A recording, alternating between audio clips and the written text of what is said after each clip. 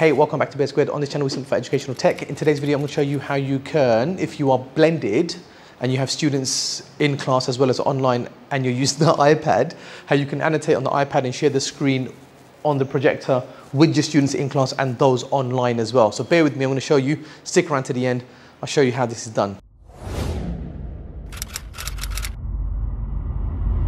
What you need to do is you need to use a cable, use an original cable that came with your iPad to connect to your device. Now this is an iPad 2020 and a MacBook 2020 and they both use USB-C. So I'm just going to connect this up first. I'll show you what happens. And then find Quick Player. Now you can just press command and space and type in Quick Player. Yeah, so go ahead and type in Quick Player, open up Quick Player. And my Quick Player is already open, and because I've got the cable, it's tethered, so I'm just going to show you how to do that. I'm going to go ahead and close this. So here you can see, if I click on File for QuickTime Player, I've got new movie recording, new audio recording, new screen recording. I'm going to go with new movie recording, so I'm going to go ahead and click on that.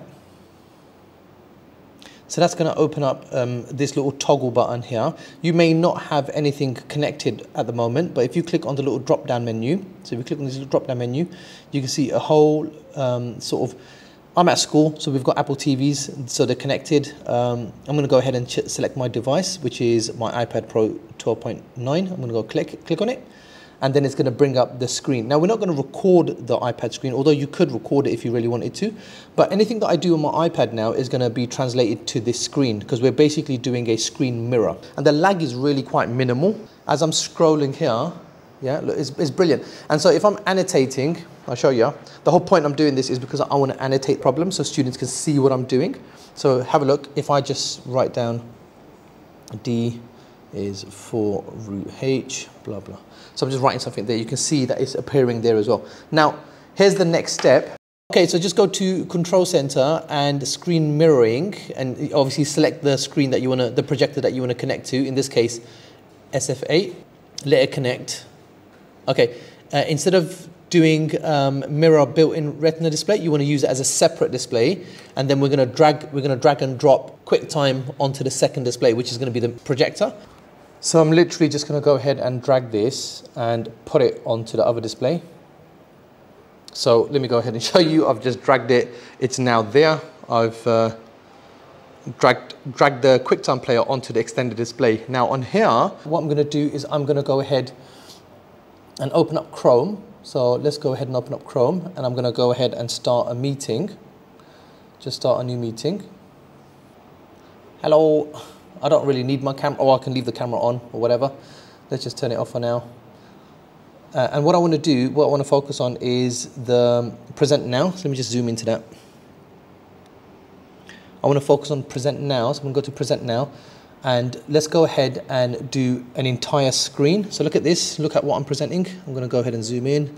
Your entire screen. So I'm going to present the entire screen. When I do that, it asks me, well, what screen do I want to present?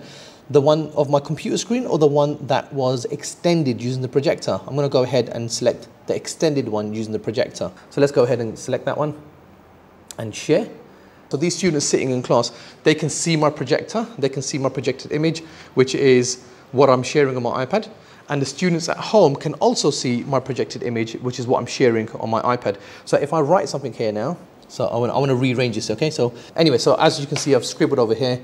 I've also scribbled on Google Meet. They can see that at home. And I've also scribbled on the whiteboard. This is a solution that I found works incredibly well. Now, granted, this is a 2020 and a 2020 MacBook and an iPad. If you're using an older system, you may have a bit of lag. Okay, so give that a go. If it works, brilliant.